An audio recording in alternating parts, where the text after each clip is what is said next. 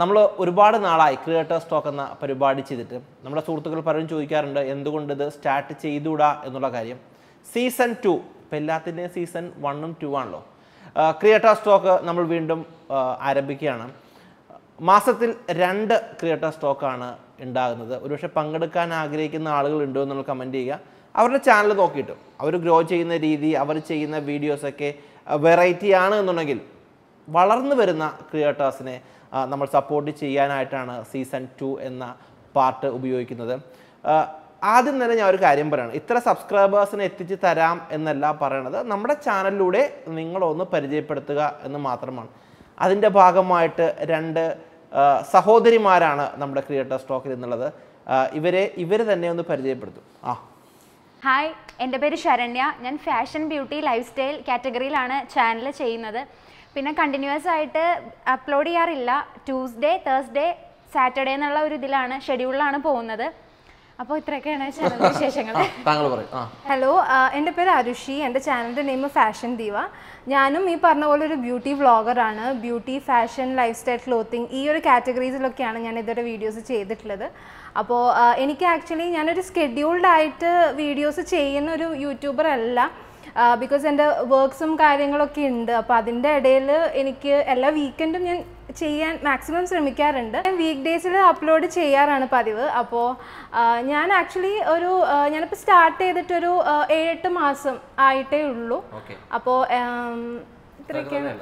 അതായത് ഒരുപാട് സഹോദരിമാർ ഇപ്പോൾ യൂട്യൂബിലേക്ക് വരുന്നുണ്ട്. പലരോടും സംസാരിക്കുമ്പോൾ എന്തിനാണ് നിങ്ങൾ യൂട്യൂബ് ചാനൽ സ്റ്റാർട്ട് ചെയ്യുന്നത് ആലോചിക്കുമ്പോൾ പൈസ ഉണ്ടാക്കുക എന്നുള്ള ഒറ്റ ഉത്തരമാണ് എല്ലാവരും പറയുന്നത്. പക്ഷേ ഇതിൻ്റെ സാധ്യതകൾ കണ്ടെത്തുന്നുണ്ടോ, എങ്ങനെയാണ് ഇവർ ഗ്രോ ചെയ്യുന്നത് എന്നൊക്കെയാണ് നമ്മളുടെ ക്രിയേറ്റേഴ്സ് ടോക്കിൽ നമ്മൾ ഡിസ്കസ് ചെയ്യുന്നത്. അതേപോലെ തന്നെ ഒരുപക്ഷെ പുതുതായിട്ട് ചെയ്യുന്ന ആളുകൾക്ക് ഇവരെങ്ങനെ എന്തൊക്കെ സോഫ്റ്റ്വെയർസ് ഉപയോഗിക്കുന്നു, എങ്ങനെ എഡിറ്റ് ചെയ്യുന്നു, കമൻറ്റിനൊക്കെ ഇവരെങ്ങനെ റിയാക്ട് ചെയ്യുന്നു എന്ന് അറിയുമ്പോൾ നമുക്കും ഒരു മോട്ടിവേഷൻ ആവുമല്ലോ. ഈ ശരണ്യ എന്ന് പറഞ്ഞ ആൾ ഞാൻ ശരണ്യയും തമ്മിൽ ഒരു കായലിൻ്റെ അകലമാണ് ഉള്ളത്. കാരണം ഞങ്ങൾ രണ്ടും ചിരിക്കുന്ന കിടക്കുന്ന ആൾക്കാർ. ശരണ്യ പനങ്ങാടും ഞാൻ അരൂര് എന്ന് പറഞ്ഞ സ്ഥലത്തുമാണ് താമസിക്കുന്നത്. എന്താണ് ശരണ്യയുടെ ചാനൽ കൊണ്ട് ഉദ്ദേശിക്കുന്നത്?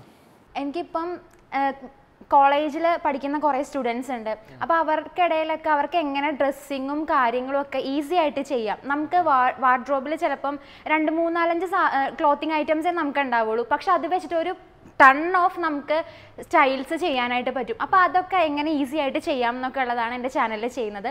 പിന്നെ നിങ്ങൾ മെൻ ആൾക്കാർ വിഷമിക്കേണ്ട, അവർക്കും വേണ്ടിയുള്ള കണ്ടന്റ് ഉണ്ട്. ട്രാവൽ ചെയ്യാറുണ്ട് ഞാൻ, അപ്പോൾ ട്രാവൽ വീഡിയോസും ഇൻക്ലൂഡ് ചെയ്യാറുണ്ട്. നമ്മുടെ ചാനൽ നോക്കുമ്പോൾ ശരണ്യ ഒരു 85% പിള്ളേരെ നമ്മുടെ സുഹൃത്തുക്കളാണ്, ആണുങ്ങളാണ് കാണുന്നത്. പക്ഷേ ശരണ്യയുടെ ചാനൽ, ശരണ്യനെ ആദ്യമായിട്ടാണ് കാണുന്നതെങ്കിൽ ചാനൽ ലിങ്ക് എൻ്റെ വീഡിയോ ഡിസ്ക്രിപ്ഷൻ ഇടുകയും ചെയ്യാം. നിങ്ങളൊന്ന് കണ്ടൊന്ന് സപ്പോർട്ട് ചെയ്യുക. നമ്മുടെ എല്ലാ സഹോദരിമാരെയും സപ്പോർട്ട് ചെയ്യുക. താങ്കളുടെ വിശേഷം പറയും. കണ്ടാലറിയാം, ഇവർ രണ്ടുപേരും ഫാഷൻ്റെ ആൾക്കാരാണ്. ഇപ്പോൾ കണ്ടാലറിയാലോ. ഞാൻ ആക്ച്വലി മെയിനായിട്ട് ഫോക്കസ് ചെയ്യുന്നത് വർക്കിംഗ് വിമൻ കാറ്റഗറിയിലാണ്.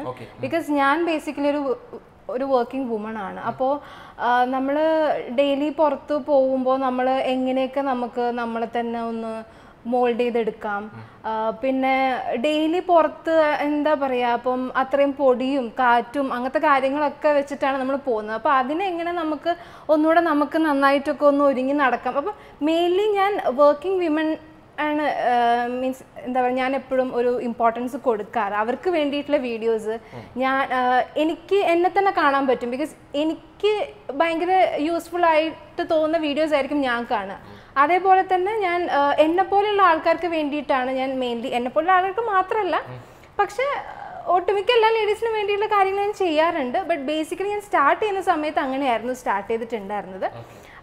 പിന്നെ ഞാൻ ഈ പറഞ്ഞ പോലെ സ്റ്റാർട്ട് ചെയ്തത് ഒരു ഓവർനൈറ്റ് ഡിസിഷൻ ആയിരുന്നു എന്ന് തന്നെ വേണമെങ്കിൽ പറയാം. കാരണം എന്താ വെച്ചാൽ എനിക്ക് അങ്ങനെ ഒരു യൂട്യൂബ് ചാനൽ സ്റ്റാർട്ട് ചെയ്യണം എന്നുള്ളൊരു ആ ഒരു ഐഡിയ സത്യം പറഞ്ഞ ഒരു പെട്ടെന്ന് 2-3 ദിവസത്തിനുള്ളിൽ ഞാൻ ഒരു യൂട്യൂബ് ചാനൽ സ്റ്റാർട്ട് ചെയ്തു, ഒരു 2-3 വീഡിയോസ് അങ്ങിട്ടു.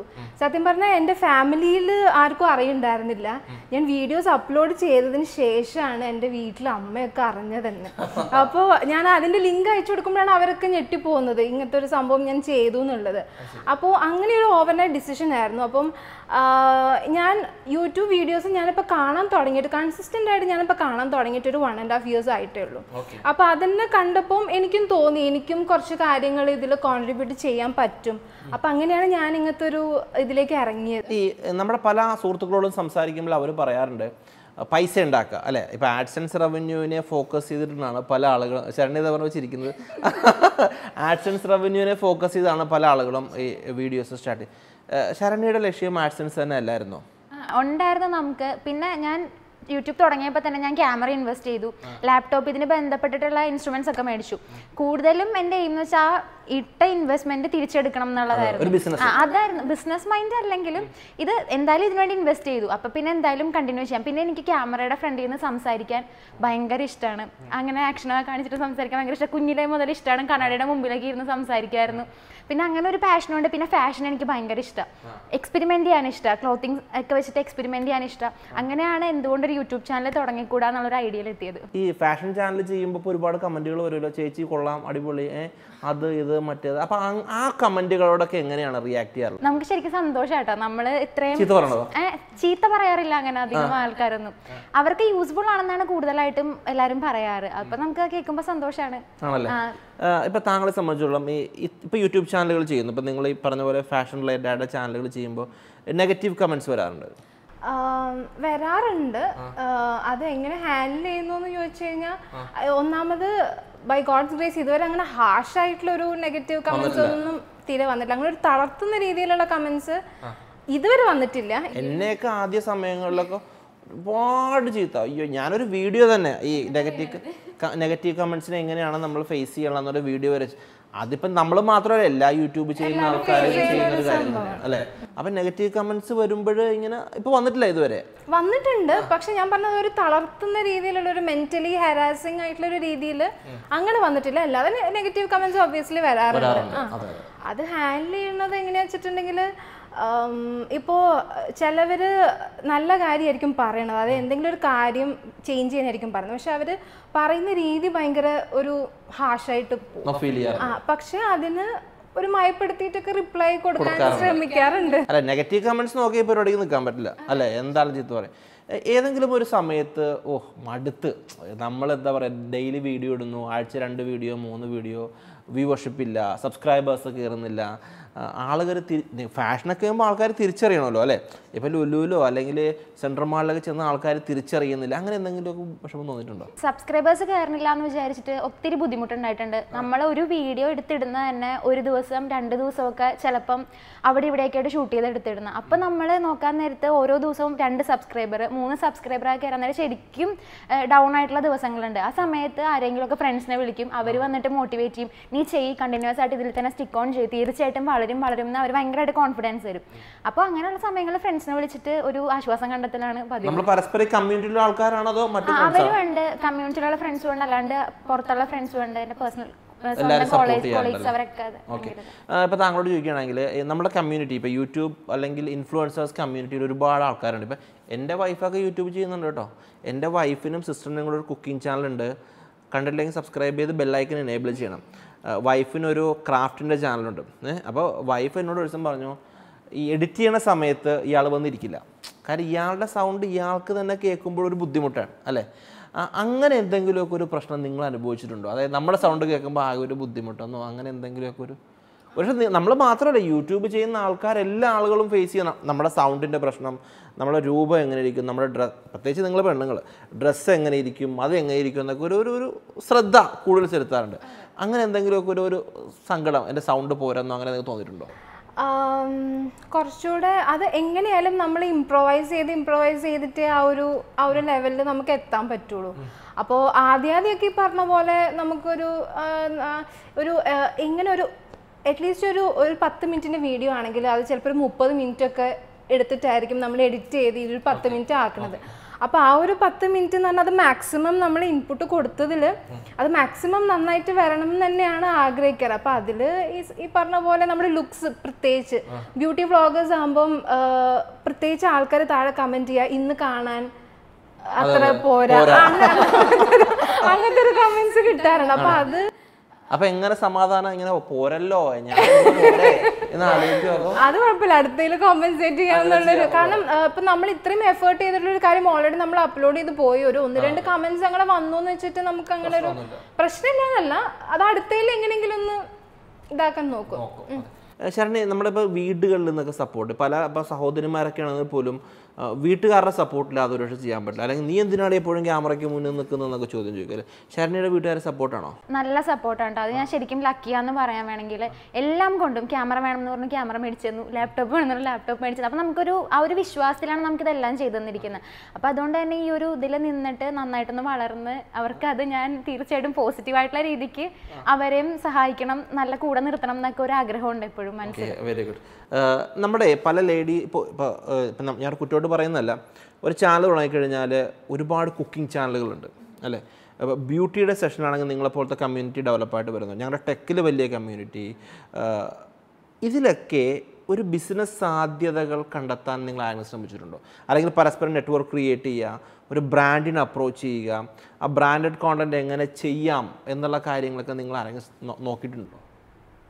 അങ്ങനെ ഇതുവരെ അതിനായിട്ട് ശ്രമിച്ചിട്ടില്ല. നമുക്ക് ആക്ച്വലി അതിനെ പറ്റിയിട്ടൊരു പ്രോപ്പർ എഡ്യൂക്കേറ്റഡ് അല്ല, അത് വലിയൊരു മൈനസ് പോയിന്റ് ആണ് നമ്മുടേത്. കാരണം എന്താ വെച്ചാൽ ഇതിന്റെ ഉള്ളിലെ സാധ്യതകളെ കുറിച്ചിട്ട് അത്ര എഡ്യൂക്കേറ്റഡ് അല്ല ഞങ്ങൾ. ആൾക്കാർ അങ്ങോട്ടും ഇങ്ങോട്ടും യൂട്യൂബേഴ്സ് അങ്ങനത്തെ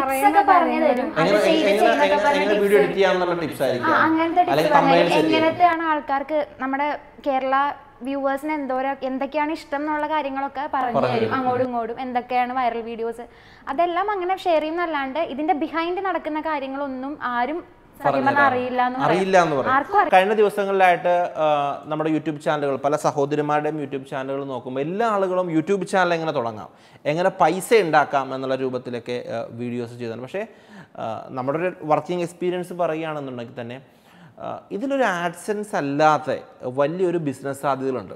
ഇപ്പോൾ വീട്ടിൽ വെറുതെ ഇരിക്കുന്ന സഹോദരിമാർക്ക് ഒരുപാട് കഴിവുകളുണ്ടാകും. അവർ വീഡിയോ ഇടുന്നു, ഒരു പരിധി വരുമ്പോൾ അവർ ഏതെങ്കിലും ഒരു വീഡിയോ ഹിറ്റാകുന്നു, അവർക്കൊരു 3 ലക്ഷമോ 4 ലക്ഷമോ അല്ലെങ്കിൽ 1.5 ലക്ഷം സബ്സ്ക്രൈബേഴ്സ് എത്തുന്നു. ഇവരെത്തിക്കഴിയുമ്പോൾ ഇവരൊക്കെ ചിന്തിക്കുന്നൊരു നമ്മൾക്ക് ഇത്രയും സബ്സ്ക്രൈബേഴ്സ് ഉണ്ടായിട്ട് പോലും ഇത്ര അല്ലേ കിട്ടുന്നുള്ളൂ എന്നുള്ളത്. പക്ഷെ ഞങ്ങളുടെ ഒരു കമ്മ്യൂണിറ്റി എറണാകുളത്ത് ഞാൻ നിങ്ങൾക്കറിയാം, കിച്ച രാജഗോപാൽ സാറ്, സുജിത്ത്, ഞങ്ങൾ ആ ഒരു കമ്മ്യൂണിറ്റി എപ്പോഴും ഡിസ്കസ് ചെയ്ത് ഇതിൻ്റെ ബിസിനസ് സാധ്യതകളാണ്. അതിൻ്റെ ഭാഗമായിട്ട് പല ബ്രാൻഡുമായിട്ട് ഞങ്ങൾ ഡിസ്കസ് ചെയ്യുന്നുണ്ട്. അപ്പോൾ ബ്രാൻഡുകൾക്ക് കേരളത്തിലെ ഇൻഫ്ലുവൻസേഴ്സിന് അറിയാൻ പാടില്ല എന്നൊരു വലിയ ഒരു കഷ്ടമുണ്ട്, ഒരു അറിവില്ലായ്മയുണ്ട്. ബ്രാൻഡുകളെ അപ്രോച്ച് ചെയ്യുന്നറിയാം, പക്ഷെ അത് ഇത്ര ഒരു സബ്സ്ക്രൈബർ കൗണ്ട് കഴിയുമ്പോൾ അവർ ഇങ്ങോട്ട് വരും ഒരിക്കലും. കാരണം അവർ ഇങ്ങോട്ട് വരുമെന്ന് വിചാരിച്ചാൽ നമ്മൾ ഒരിക്കലും മാത്രമേ ഉണ്ടാവുള്ളൂ. അതിനേക്കാൾ എല്ലാവർക്കും ഉണ്ട്. അതെ. അല്ല, അതിനൊരു ഗ്രൂപ്പ് ഓഫ് ആളുകളായിട്ട് മൂവ് ചെയ്താൽ മാത്രമേ കാര്യങ്ങളൊക്കെ നടക്കുകയും ചെയ്യുള്ളൂ. പിന്നെ ഞാൻ പറയാം, ഇപ്പോൾ ശരണ്യയെ സംബന്ധിച്ച് ശരണ്യ ഇപ്പോൾ ആദ്യമായിട്ട് യൂട്യൂബ് ചാനൽ തുടങ്ങുന്ന സമയത്ത് ക്യാമറയെക്കുറിച്ചോ എഡിറ്റിങ്ങിനെ കുറിച്ചോ ഒന്നും അറിയില്ല. ആ ഒരു എക്സ്പീരിയൻസ് എങ്ങനെയായിരുന്നു? ശരിക്കും കുറേ അബദ്ധങ്ങൾ പറ്റിയിട്ട് തന്നെ എത്തിയേക്കണം. ട്രയൽ ആൻഡ് എറർ ആയിരുന്നു ഇതുവരെയുള്ള സമയങ്ങൾ. ചിലപ്പോൾ ക്യാമറ ഓൺ ചെയ്ത് വെച്ചെന്ന് വിചാരിച്ചിട്ട് ഓഫാക്കിയിട്ട് ഇരുന്നിട്ട് എടുത്ത ദിവസങ്ങളുണ്ട്. മൊത്തം പറഞ്ഞുകൊണ്ട് ചിലപ്പോൾ നോക്കാൻ നേരത്ത് ഫുട്ടേജ് ഉണ്ടാവില്ല. ചില സമയത്ത് നമ്മൾ എടുക്കുന്നത് കിട്ടിയിട്ടുണ്ടാവില്ല, കിട്ടിയ ഫുട്ടേജ് പോയിട്ടുണ്ട്. കുറേ അബദ്ധങ്ങൾ എഡിറ്റിങ്ങിലാണെങ്കിൽ തന്നെ പല മണ്ടത്തരങ്ങൾ കാണിച്ചു വെച്ചിട്ടുണ്ട്. ട്രോൾ വീഡിയോ വരെ പോലെ എഡിറ്റ് ചെയ്ത് വെച്ചിട്ടുണ്ട്. അപ്പോൾ അതെല്ലാം നമുക്ക് യൂട്യൂബിലേക്ക് അപ്ലോഡ് ചെയ്ത് കഴിയുമ്പോഴാണ് എങ്ങനെയാണ് അത് വരുന്നതെന്നുള്ളത് മനസ്സിലാവുന്നത്.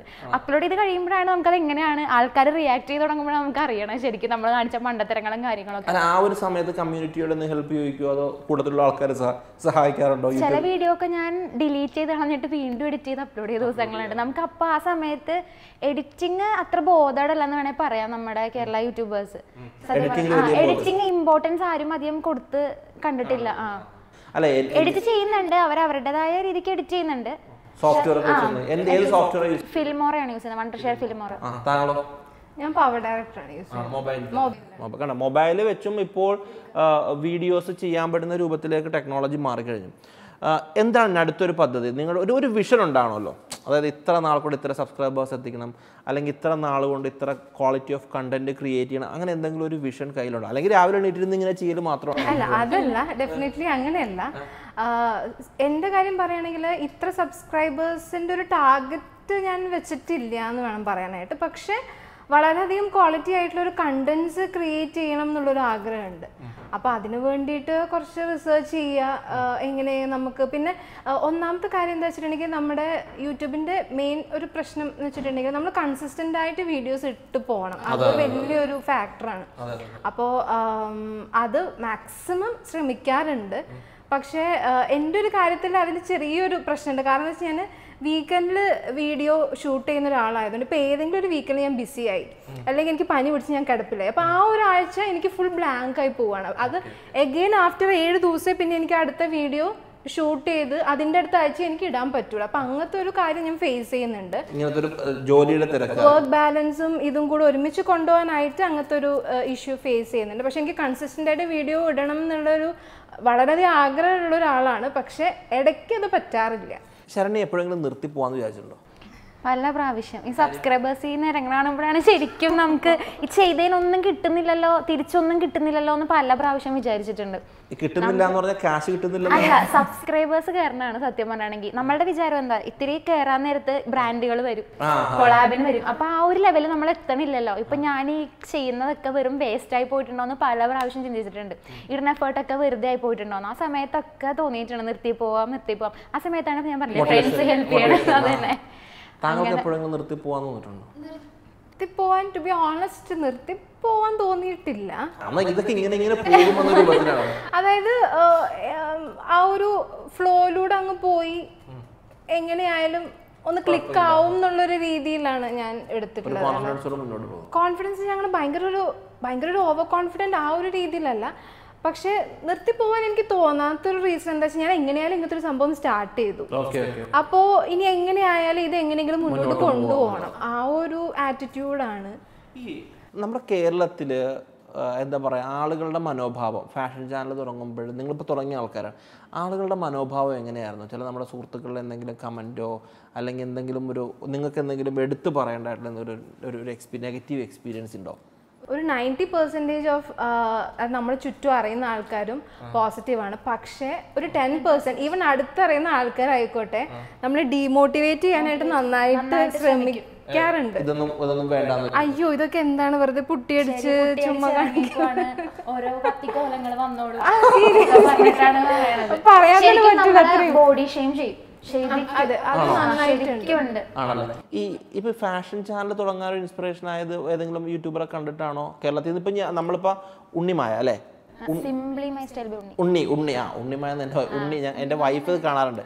അപ്പൊ ഉണ്ണിയെ പോലെയുള്ള ഒരു ഇൻഫ്ലുവൻസേഴ്സിനെ കണ്ടിട്ടാണോ നിങ്ങൾ ഈ പരിപാടി തുടങ്ങിയത്? ഞാൻ ബേസിക്കലി മലയാളത്തിൽ ആദ്യം കാണാൻ തുടങ്ങിയ യൂട്യൂബ് ചാനൽ ബ്ലഷ് വിത്ത് ആഷ് എന്ന് പറഞ്ഞിട്ടൊരു ചാനലാണ്. അപ്പോൾ ആഷിൻ്റെ വീഡിയോസ്, ഐശ്വര്യയുടെ വീഡിയോസ് ആയിരുന്നു എനിക്ക് കുറച്ചുകൂടി ഇൻസ്പയറിങ്. ഞാൻ അല്ലാതെ ഹിന്ദി യൂട്യൂബേഴ്സിൻ്റെ ഒക്കെ കാണുമായിരുന്നു. പക്ഷെ നമ്മുടെ മലയാളത്തിൽ ഇങ്ങനെ ഒരാൾ ആദ്യമായിട്ട് ഞാൻ കണ്ടത് പുള്ളിക്കാരൻ്റെ ആയിരുന്നു. അതിനുശേഷം ബ്യൂട്ടി ബേസ്ഡ് ആയിട്ടുള്ള ചാനലാണ്. ഫാഷനെക്കാളും ബ്യൂട്ടി. അപ്പോൾ ഐശ്വര്യയുടെ ചാനലായിരുന്നു കുറച്ച് ഞാൻ ആദ്യമായിട്ട് കാണാൻ തുടങ്ങിയപ്പോഴും നമുക്ക് അതിനോട് കുറച്ചൊരു അടുപ്പുണ്ടാവുമല്ലോ, നമ്മൾ ആദ്യമായിട്ട് കാണാൻ തുടങ്ങിയ ഒരു യൂട്യൂബ് ചാനൽ എന്നുള്ള രീതിയിൽ. അപ്പോൾ അതുകൊണ്ട് തന്നെ ഐശ്വര്യയുടെ ചാനലാണെന്ന് തോന്നുന്നു എനിക്ക് നമ്മുടെ മലയാളം യൂട്യൂബേഴ്സിൽ എനിക്ക് കുറച്ചുകൂടി ഇൻസ്പയർ ആയിട്ടുള്ളത്. ഈ സാധാരണ കേസിൽ ഇപ്പോൾ പെണ്ണുങ്ങളുടെ കേസിൽ പറയുമ്പോൾ അവൾക്കൊരു 3 ലക്ഷം സബ്സ്ക്രൈബർ, എനിക്കാണെങ്കിൽ ഒരു സബ്സ്ക്രൈബേഴ്സ് ഒന്നും ഇല്ല എന്നൊരു തോന്നല് ശരിക്കും തോന്നിയിട്ടുണ്ടല്ലേ? ഇല്ല, അത് അവരുടെ ഹാർഡ് വർക്കിംഗ് കൊണ്ടാണ്. അവർ ഇല്ല സത്യം അവർ ഹാർഡ് വർക്ക് ചെയ്യുന്നതുകൊണ്ടാണ് അത്രയും വന്നിരിക്കുന്നത്. പിന്നെ നമുക്ക് അവരുടെ അടുത്തേക്ക് എത്തണം, ആ ഒരു ലെവലിൽ നമുക്ക് എത്തണം എന്ന് ആഗ്രഹമുണ്ട്. പക്ഷെ അവർ രാവിലെയും രാത്രിയൊക്കെ ഉറക്കമൊളിച്ചിട്ട്, ഇപ്പോൾ ബ്ലഷ് വിത്ത് ആ ചേച്ചി എനിക്ക് പേഴ്സണലി ചേച്ചീനെ അറിയാം. അപ്പോൾ ചേച്ചിയാണെങ്കിലും ഇടുന്ന എഫേർട്ട് അൾട്ടിമേറ്റ് ആണ്. അപ്പോൾ അതുകൊണ്ടിട്ട് അവർക്ക് അതിനുള്ളതാണ് ആ റിസൾട്ട്. ഈ പല യൂട്യൂബേഴ്സിൻ്റെയും ഒരു തെറ്റിദ്ധാരണ, ഈ കൊളാബ് ചെയ്ത് കഴിഞ്ഞാൽ ഇപ്പം നമ്മൾ ചെയ്യുന്നൊരു കൊളാബ് വീഡിയോ തന്നെയാണ് അല്ലേ. ഇപ്പം എനിക്ക് ഇത്ര സബ്സ്ക്രൈബേഴ്സ് ഉണ്ട്, അതിൽ എത്ര ആളുകൾ ഫാഷനെ ഇഷ്ടപ്പെടുന്നുണ്ടെന്ന് എനിക്കറിയില്ല. തമ്മിൽ കൊളാബ് ചെയ്യാം എന്ന് പറയുമ്പോൾ ഇവരുടെ ആറ്റിറ്റ്യൂഡ്, ഫോർ എക്സാമ്പിൾ ഒന്ന് എൻ്റെ വീഡിയോ ഒന്ന് കമ്മ്യൂണിറ്റി ടാബിൽ ഷെയർ ചെയ്യുമോ എന്ന് ചോദിക്കുമ്പോൾ വേണ്ട, അത് ചില ആൾക്കാർ അത് വയലേഷൻ ആണെന്ന് വിശ്വസിക്കുന്ന ആൾക്കാർ വരെയുണ്ട് അല്ല. ഇപ്പം നിങ്ങളുടെ വീഡിയോ എൻ്റെ കമ്മ്യൂണിറ്റി ടാബിൽ ഷെയർ ചെയ്യുന്നത് അത് വയലേഷൻ അല്ല, അതൊരു കമ്മ്യൂണിറ്റിയാണ്. അത് പല ആൾക്കാരും തെറ്റിദ്ധരിക്കുന്നുണ്ട്. അങ്ങനെ നമുക്ക് ചെയ്യാമെന്ന് ശരണ്യ ആരെങ്കിലും അപ്രോച്ച് ചെയ്തിട്ടുണ്ടോ? അപ്രോച്ച് ചെയ്ത സമയത്ത് ഇവർക്ക് എന്തെങ്കിലും ഒരു നെഗറ്റീവ് എക്സ്പീരിയൻസ് ഉണ്ടായിട്ടുണ്ടോ? കൊളാബ് ചെയ്യാൻ ഞാൻ ഇതുവരെ ആരോടും അങ്ങോട്ട് കൊളാബ് ചെയ്യാന്ന് വെച്ച് പോയിട്ടില്ല. എനിക്കൊരു ധാരണയുണ്ട്, ഞാൻ ഹാർഡ് വർക്ക് ചെയ്ത് വരുന്ന ചാനലിനെ വിലയുള്ളൂ. റൂമർ ഉണ്ടാവുമോ, കൊളാബ് ചെയ്ത് വന്ന ചാനലാണ്, ആ കൊച്ചു കൊളാബ് ചെയ്താണ് ഇത്രയും ഒരു ചാനൽ ഉണ്ടാക്കി, അല്ലെങ്കിൽ ഇത്ര സബ്സ്ക്രൈബേഴ്സ് കൊളാബ് ചെയ്ത് വന്നതാണെന്നൊരു ഇതുണ്ട്. അങ്ങനെ പറയരുതെന്നൊരു ആഗ്രഹമുണ്ട്. ശരിക്കും നമ്മുടെ പല യൂട്യൂബ് ഇതൊരു പക്ഷേ ഈ വീഡിയോ കാണുന്നതിൽ യൂട്യൂബ് ചെയ്യുന്ന സുഹൃത്തുക്കൾ ഉണ്ട് എന്നുണ്ടെങ്കിൽ കൊളാബ് ചെയ്യുന്നത് കൊണ്ട് ഒരു പ്രശ്നവും ഉണ്ടാകുകയില്ല. കാരണം അത് അങ്ങോട്ടും ഇങ്ങോട്ടും ബെനിഫിറ്റാണ് ഉണ്ടാകുക. ഇനിയും ഒരുപക്ഷെ തുടങ്ങാൻ ആഗ്രഹിക്കുന്ന ആളുകൾ തുടങ്ങിയിട്ട് എവിടെയെങ്കിലും ഇടയ്ക്ക് വെച്ച് സ്റ്റോപ്പ് ചെയ്യുന്ന ആൾക്കാരുണ്ടെങ്കിൽ ഡെഫിനറ്റ്ലി നമ്മളെ ക്രിയേറ്റേഴ്സ് ടോക്കിലേക്ക് അവരെ നമ്മൾ ഇൻവൈറ്റ് ചെയ്യുകയും നമുക്ക് വേണ്ട സപ്പോർട്ട് അവർക്ക് കൊടുക്കുകയും ചെയ്യും. എന്താണ് ഇനി അടുത്ത പരിപാടി? ഐ മീൻ സോഫ്റ്റ്വെയർ അപ്ഡേറ്റ് ചെയ്യാൻ ഉദ്ദേശിക്കുന്നുണ്ടോ, ഹാർഡ്വെയർ അപ്ഡേറ്റ് ചെയ്യാൻ ഉദ്ദേശിക്കുന്നുണ്ടോ, അതോ കുറച്ചുകൂടെ വേറെ പ്രസൻറ്റേഷൻ സ്റ്റൈൽ മാറ്റാൻ ഉദ്ദേശിക്കുന്നുണ്ടോ? നിങ്ങൾ രണ്ടുപേരുടെയും ഒരു ഒപ്പീനിയൻ. ഞാൻ ആക്ച്വലി എനിക്ക് ഭയങ്കര ഒരു ആഗ്രഹം, ഞാൻ വ്ളോഗ്സ് ഇതുവരെ ചെയ്തിട്ടില്ല. എനിക്ക് വ്ളോഗ്സ് ചെയ്യാൻ ഭയങ്കര താല്പര്യമുള്ള ഒരാളാണ്, പക്ഷെ ഇതുവരെ ചെയ്തിട്ടില്ല. ബിക്കോസ് ഞാൻ ഒരു സ്ഥലത്ത് ഇരുന്നിട്ട് ഇങ്ങനെ കാണിച്ചു കൊടുക്കുന്ന മേക്കപ്പ് ആയിക്കോട്ടെ, ബ്യൂട്ടി ടിപ്സ് ആയിക്കോട്ടെ, ഹെയർ ഡൂസ് ആയിക്കോട്ടെ, ക്ലോത്തിങ്ങിൻ്റെ ആയിക്കോട്ടെ, അപ്പം അങ്ങനെ ഒരു പെർട്ടിക്കുലർ സ്ഥലത്ത് ഇരുന്നിട്ട് അങ്ങനെ കാണിച്ചു കൊടുക്കുന്ന ഒരു ടൈപ്പ് ഓഫ് വീഡിയോസ് ആണ്. അപ്പം എനിക്ക് വ്ളോഗ്സ് ചെയ്യാനായിട്ട് താല്പര്യമുണ്ട്, വ്ളോഗിങ് സ്റ്റൈല് ചെയ്യാനായിട്ട് താല്പര്യമുണ്ട്. അതാണ് എൻ്റെ അടുത്തൊരു സ്റ്റെപ്പ്. എനിക്ക് സോഫ്റ്റ്വെയർ അപ്ഡേറ്റ് ചെയ്യാനായിട്ട് ആഗ്രഹമുണ്ട്. ഇപ്പം ഞാൻ ഫിലിമോറയിൽ എഡിറ്റ് ചെയ്യണത്, ഇനി അഡോബ് പ്രീമിയർ പ്രോ ചെയ്യണം എന്ന് ആഗ്രഹമുണ്ട്, പഠിക്കണം എന്ന് ആഗ്രഹമുണ്ട്. പിന്നെ ഫോട്ടോഷോപ്പ് കുറച്ചുകൂടി ആഴത്തിൽ ഇമ്പ്രൂവ് ചെയ്യണം എന്ന് ആഗ്രഹമുണ്ട്. അങ്ങനെ ഈ നമ്മുടെ ക്രിയേറ്റർ സ്റ്റോക്കിൻ്റെ കാര്യം പറഞ്ഞപ്പോൾ ശരണ്യ ഇങ്ങോട്ട് വന്നപ്പോഴാണ് ഇബാദക്ക പൈസ എന്തെങ്കിലും മേടിക്കുമോ? അപ്പോൾ ശരണ്യയോട് ആരോ പറഞ്ഞിട്ടുണ്ട് ക്രിയേറ്റർ സ്റ്റോക്കിൽ വന്നെങ്കിൽ 10,000 റുപ്പീസ് അല്ലേ? എന്താണ് എക്സ്പീരിയൻസ് പറഞ്ഞത്? അത് ഇങ്ങനെ ഷെയർ ചെയ്ത് വരുന്ന നമുക്കറിയാലോ, ഒരാൾ ഇങ്ങനെ നിൽക്കുമ്പോഴത്തേക്കും പല ഭാഗത്തുനിന്ന് ഉണ്ടാകും, അറ്റാക്കിങ് ഉണ്ടാവും. ചിലപ്പോൾ ഇബാദക്കൊക്കെ അങ്ങനെ കിട്ടിയത് പല വഴി ഞാൻ അറിഞ്ഞതായിരിക്കും. ശരിക്കും അങ്ങനെയൊന്നും മേടിക്കുന്നില്ല കേട്ടോ. കേരളം എന്ന് പറഞ്ഞ ലാംഗ്വേജ് വളരെ ചെറിയൊരു ഓഡിയൻസ് ആണ്. നമ്മളെല്ലാവരും കൂടെ ഒരുമിച്ച് നിൽക്കുകയാണെന്നുണ്ടെങ്കിൽ വലിയൊരു വിപ്ലവം തന്നെ അല്ലേ, വിപ്ലവം തന്നെ സൃഷ്ടിക്കാം. ഒരുപാട് കാര്യങ്ങൾ നമുക്ക് അങ്ങോട്ടും ഇങ്ങോട്ടും ഷെയർ ചെയ്യാം. ഒബ്വിയസ്ലി അവരവരുടെ മിടുക്കുകൊണ്ടും അവരവരുടെ കഴിവുകൊണ്ടും മാത്രമേ അവരുടെ ചാനലുകൾ വളരാൻ സാധിക്കുകയുള്ളൂ. ഏതായാലും രണ്ട് സഹോദരിമാരെ നമ്മുടെ ചാനലിലൂടെ പരിചയപ്പെടുത്താൻ പറ്റി. ആദ്യമായിട്ടാണ് ഇവരെ കാണുന്നതെങ്കിൽ ഇവരുടെ ചാനൽ സബ്സ്ക്രൈബ് ചെയ്ത് ഇവർക്ക് വേണ്ട സപ്പോർട്ടും കൊടുക്കുക. പക്ഷേ ഈ ഒരു പ്രോഗ്രാം ഒരു ബേസിക്കലി യൂട്യൂബ് എന്ന് പറഞ്ഞ കമ്മ്യൂണിറ്റി ഇഷ്ടപ്പെടുന്ന ആൾക്കാർക്കാരും കൂടുതൽ ഹെൽപ്ഫുൾ ആകുക. ഇനിയും തുടക്കക്കാരായിട്ട് നിൽക്കുന്ന ക്രിയേറ്റേഴ്സ് ഉണ്ടെന്ന് അവരെല്ലാവരും നമുക്ക് സപ്പോർട്ട് ചെയ്യണം, നമുക്ക് ഒരുമിച്ച് വളരണം അല്ലേ. പുതിയ വീഡിയോ ആയിട്ട് നമുക്ക് വീണ്ടും കാണാം. ബൈ.